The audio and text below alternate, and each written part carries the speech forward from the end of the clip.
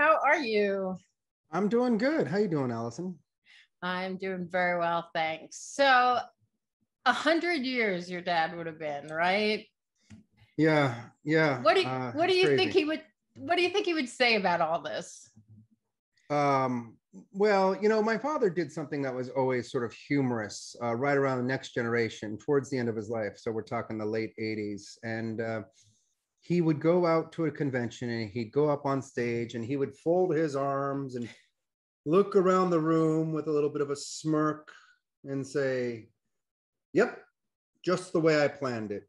And I think that was his humble way of saying, how the hell did this happen? As we all know, Star Trek was essentially a failure. It came out in '66. I mean, the first pilot wasn't even shown, but he was given the right to do another pilot, and they fought every year to keep that thing on the air, and it was only getting the young kids. It really wasn't getting the mass audience, and it was only in syndication in the '70s that the young kids who were living in the world of Vietnam and tons of social injustices said, you know what, that's a great future. We believe in that future too. We want to live in it. And they're the ones who made Star Trek what it is today. It's incredible. I mean, there's been spin-offs, there's been movies, there's been, merchandising galore.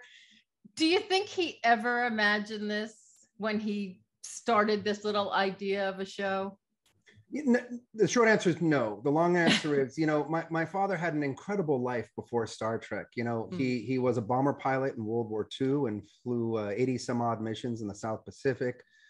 He then became a transcontinental pilot for Pan American Airways and flew from New York to Johannesburg, and then doing a deadheading flight. He was deadheading. The plane crashed in the Syrian desert, and he was one of a few survivors. He then became a sergeant, or rose to the rank of sergeant with the LAPD, and was writing speeches for the chief of police.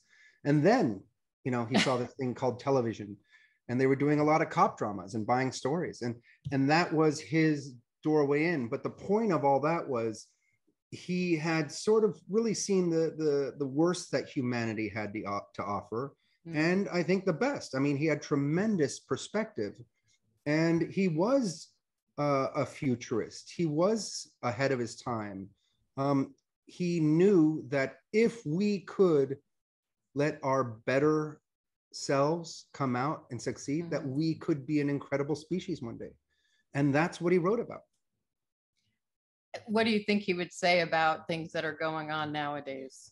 Well, the reason why we're doing this, the celebration, is not to celebrate a man who's been, sad to say, gone for 20 some odd years.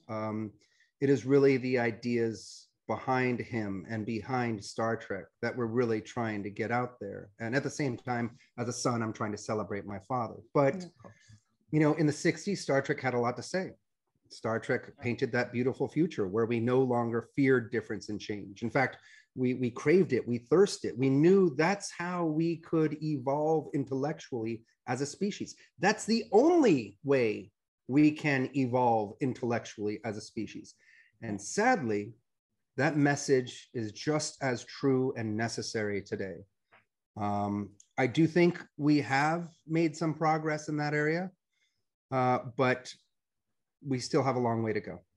And again, this is why we're doing this. Again, not to celebrate a man who's been gone for this long, but to celebrate the ideas he had, the forward thinking, and how we should all be thinking about our future.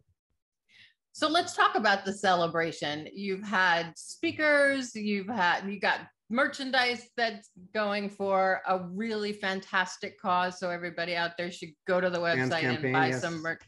Yeah, absolutely. Yes. So when did you start thinking about this celebration? What did you want it to become? Did it become what you had hoped, especially with COVID? Well, and you hit the nail on the head there. We thought about it many, many years ago, and we really didn't know. I should say, I didn't really know how I wanted to do this. Some big Hollywood gala. It didn't really seem right to only do that. I mean, it's really the fans, the people who love Star Trek that deserve the celebration, to honor them as well as my father. COVID has made things, of course, very difficult. We did have bigger plans this year, but with the new Delta variant, we've unfortunately had to cancel some of our bigger items, which we hope to do next year. And we're just going to say, everyone, we need you to time shift your life just a bit, and we'll do a redo on the 100th. But we are going to Las Vegas, where the Star Trek convention is happening. Nice. Even though the Delta variant is there, I mean, of course, I'm vaccinated. We're all vaccinated. Yeah. Nothing is a sure thing. There are breakthrough infections. And of course, spreading it to those who have not been vaccinated is an issue. It is a risk that I am taking by going, but we're going to be as conscious and safe as we can. We're going to be celebrating his birthday with the fans there.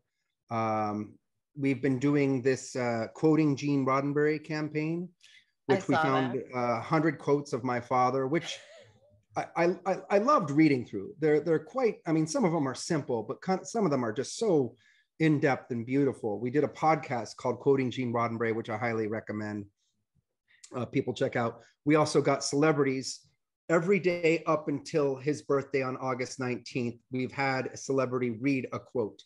And, you know, the important part is, in these podcasts, we dive deep into them. And what did they mean when my father said them? And what do they mean today? And are they relevant?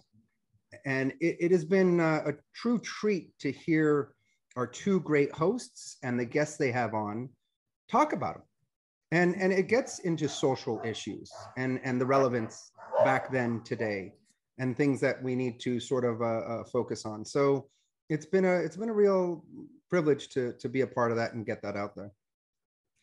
What for you, you know, you have a different view on everything with the fans and all. So for you, what do the fans mean? Even to this day, they're still, I mean, I have a brother who's a fan.